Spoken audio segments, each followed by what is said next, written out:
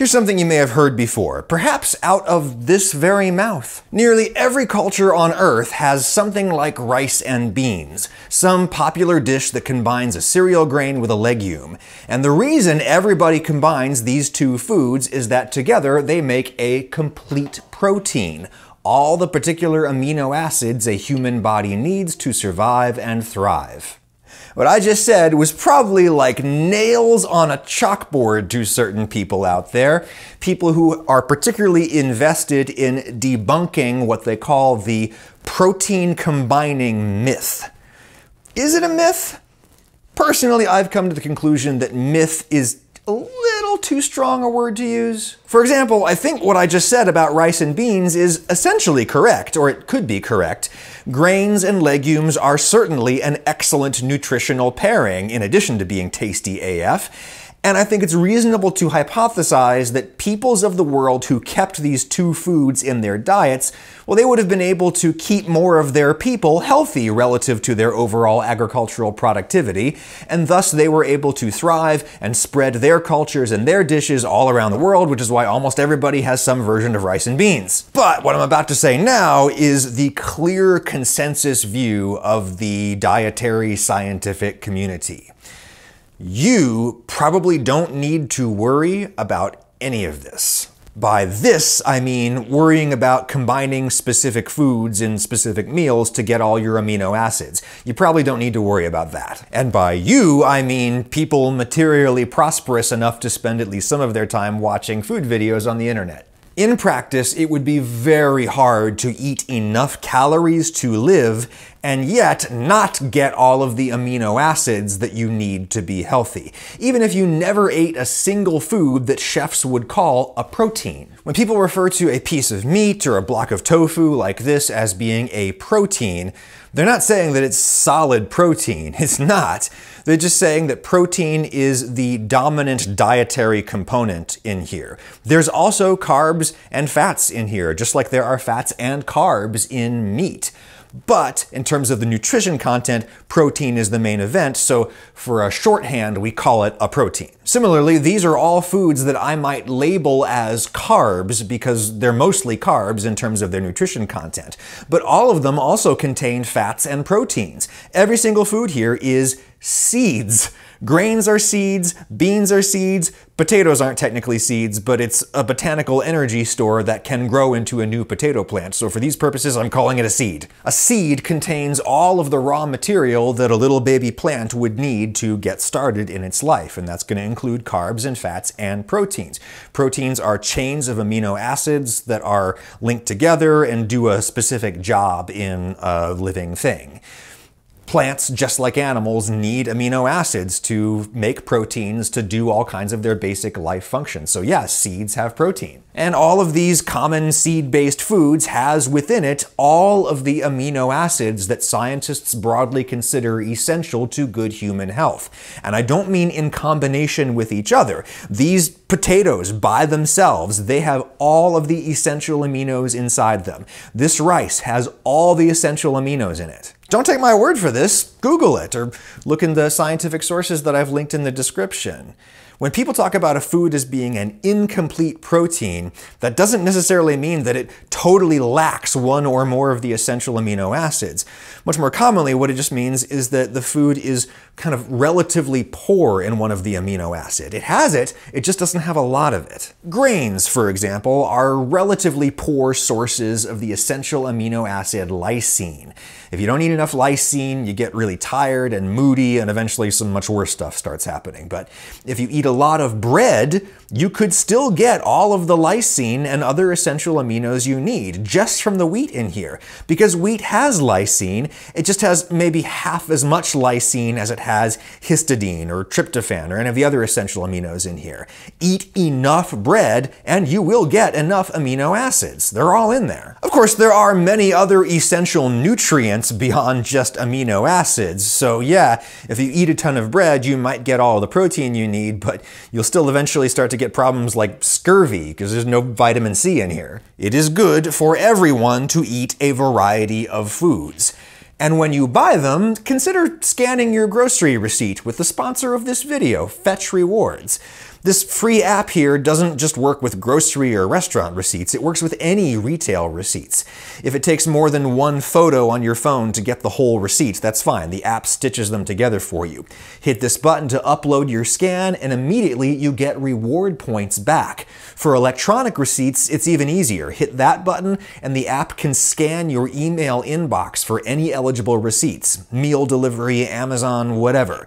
The app scans those receipts and gives you reward points back instantly. The points are basically gift cards that you can redeem at a million different stores and restaurants, online and in store. I'm in a fortunate enough position where I can just donate my points to one of these charities, but I've used points at the bookstore, drugstore, Nintendo eShop, you name it. Hit my link in the description to download the app, and for a limited time, you can get 3,000 points when you use my code Ragusia and you scan your first receipt. 3,000 points. Link and code in the description. Thank you, Fetch Rewards. Anyway, yeah, the protein combining controversy. Why is it so controversial? Why do people get so worked up about such a seemingly benign and academic topic? Well, I think it's mostly about animals.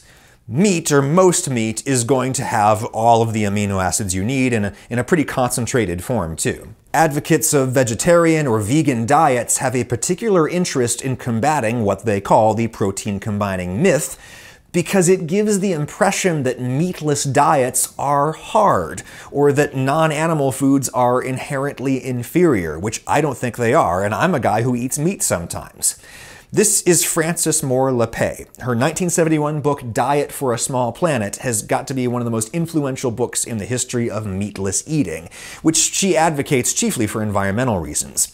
In the original 1971 edition of the book, Lappé referred to these vegetarian protein combinations as being nutritionally complementary, and she was not wrong. Every scientific source I can find on this topic agrees that rice, for example, is relatively low in the essential amino acid lysine because rice is a grain. Beans, on the other hand, have plenty of lysine, but are relatively low on methionine. Rice has plenty of methionine, so if you eat both beans and rice, you are more likely to get all your essential aminos without even needing any meat. And this fact is a fact. This is true. And yet, Lappé herself considers that part of her book to be a mistake. It's a mistake that she corrected 10 years later in the 1981 edition of her book. Quote, "In combating the myth that meat is the only way to get high-quality protein, I reinforced another myth. I gave the impression that in order to get enough protein without meat, considerable care was needed in choosing foods. Actually, it is much easier than I thought." And I think it's fair to say that that is the consensus view among scientists today, at least as it pertains to the typical person watching a video like this. This is a position paper from the Academy of Nutrition and Dietetics on vegetarian diets. Quote, "Research indicates that an assortment of plant foods eaten over the course of the day can provide all essential amino acids and ensure adequate nitrogen retention and use in healthy adults. Thus, complementary proteins do not need to be consumed at the same meal." You don't have to have rice and beans. You can have beans, and then much later, have rice. Our bodies store amino acids in the intracellular fluid and in our tissues that our body is constantly breaking down and rebuilding again based upon whatever it needs at any given moment. The old Jim Bro adage that the body has no way of storing protein is another one of these things that is kind of true but also kind of not true, and we should talk about that another day. And besides, even if you only ate rice, you could still get enough lysine and all the other aminos by simply eating a lot of rice.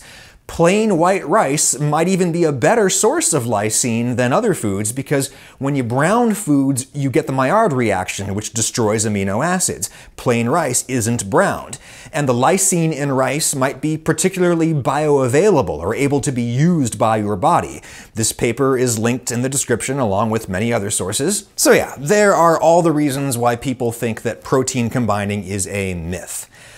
I think myth is a little too strong a word to use because, yeah, food like yams really is relatively low in a couple different essential amino acids, and that could be relevant to people on highly restricted diets, like people starving in a refugee camp somewhere, or Me going on a diet. I put on a bunch of weight over Christmas, as always, and now I am trying to lower my body fat while maintaining or even gaining some skeletal muscle. To do that, I need to restrict calories in general, but fats and carbs in particular. If, in the unlikely event that white rice was my only protein source, yeah, I might not get all of my essential amino acids if I simultaneously cut my total carbs way back. Cut them so far back that I just didn't get enough rice in my body to get all of that lysine. According to some very rough math that I did, I'd have to eat about 700 grams of rice to get the minimum daily recommended lysine for a normal adult, let alone an adult who is trying to grow his muscles, which requires extra amino acids, extra protein beyond the minimums. And if I'm trying to drop body fat, I might not want to eat all the carbs necessary to get that protein exclusively from grains. So yeah, even though scientists generally regard the old notion of protein combining as a myth, they still study this stuff all the time as it pertains to athletes and dieters and old people and sick people. There's a zillion studies showing that specific amino acid balances in the diet could be beneficial for certain specific purposes. But if you're a pretty normal person and you're eating a pretty normal amount of food, yeah, you probably don't need to worry about protein completeness at all, whether you eat meat or not.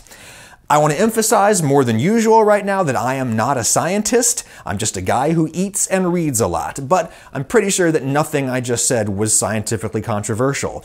Sources are in the description as always. Keep your vinegar leg on the right. That's what that graphic means, by the way.